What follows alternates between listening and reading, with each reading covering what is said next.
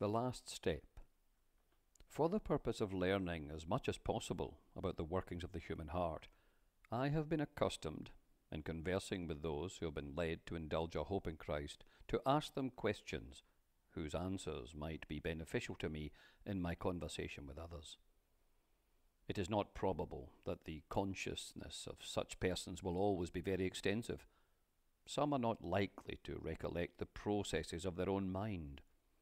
But it is probable that such consciousness will have much truth in it, and that thereby we may sometimes get a clear understanding of the operations of the Holy Spirit, and of the difficulties or errors which keep sinners from repentance. On this matter, the conceptions of an uneducated or an ignorant man are not worthy, perhaps, of so much regard as those of a well-trained and discriminating mind. Fanaticism will soon expose itself when its own consciousness is appealed to, and is compared with the truth of God. To those who have recently indulged a religious hope, I have many times put such a question as this: what kept you so long from Christ? Or, what was your hindrance?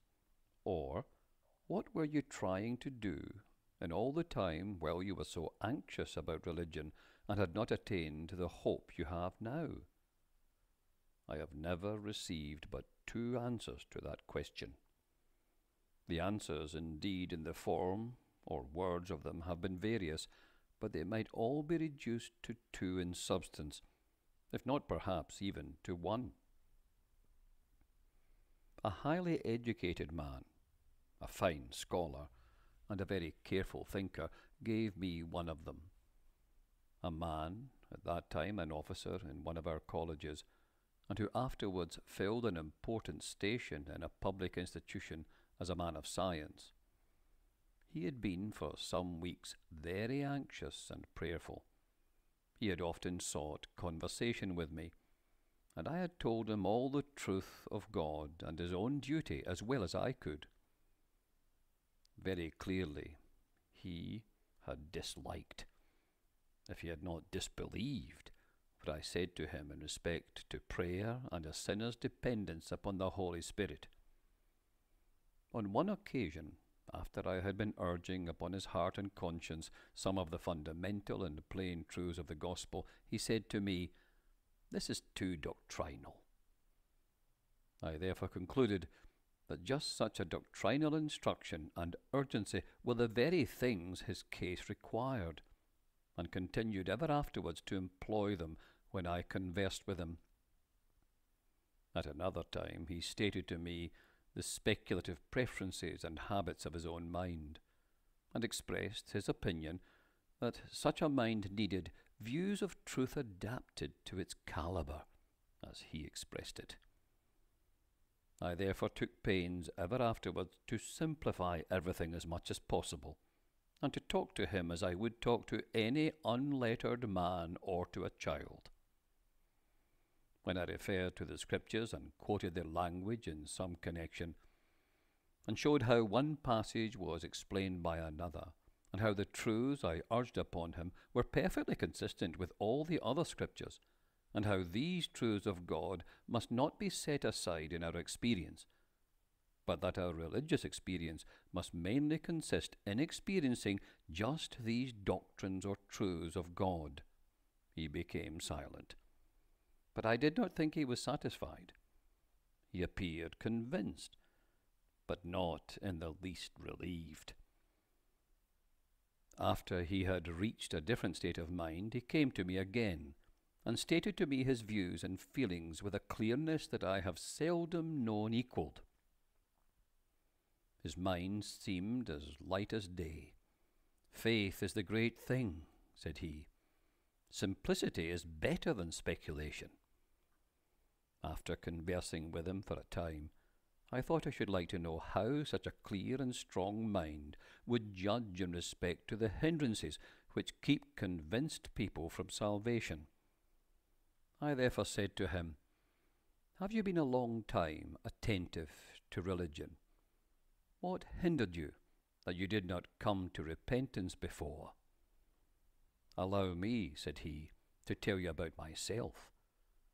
I have studied religion for years. It is no new subject to me. 3 or 4 times before now I have had my attention attested and have been over all this process of conviction and prayer and anxiety, everything but the last step." "What was that step?" I said. "Giving up all to God," was his emphatic reply. He then went on to say, "I was like a man trying to climb over a rail fence.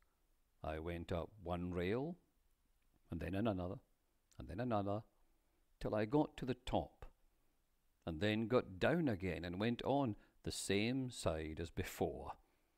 That has always been the way with me before now, but now I hope I have got over. I have been brought to give up all to God." "What do you mean by giving up all to God?" I said. "I mean," said he, "consenting to let him rule, to let him do with me as he pleases, and trust him to do everything for me through Jesus Christ." "How came you to get over the fence at last?" "Because I gave up all, and God took me over." This was his consciousness. So far as he could himself understand the process of conversion, the turning point lay just here. I gave up all to God. All true converts may not be conscious of any special act of the Holy Spirit in their regeneration. Minds are not all equally discriminating. Some are confused in respect to what passes within them, but with discriminating minds there will ordinarily be the clear impression that something has been done for the soul beyond its own power. This impression indeed is no unfit test in every case of religious hope. If it is entirely wanting, we may well doubt the reality of the believed conversion, no matter how it is expressed. The words are nothing, but the thing is essential. The Holy Spirit is the author of regeneration, and why should not the subject of his operations be expected to have a consciousness that a power beyond his own has acted for him and has done for him what was never done before? That effectual calling is the work of God's Spirit, has ordinarily constituted one of the things which true converts have learned by their own experience. In some way or other, this idea will come out as they are giving a reason for the hope that is in them. He sent from above. He took me. He drew me out of the deep waters and established my goings upon the rock. Moral suasion experience is a very suspicious sort of experience. There is a better kind. I gave up all to God, and He took me over. And more, impenitent sinners need to be convinced of their dependence on a power beyond their own. They need this especially. It is an essential point. Such a conviction will tend to drive them off from their miserable self-reliances. It will never put them at rest, but lead them to work, to prayer.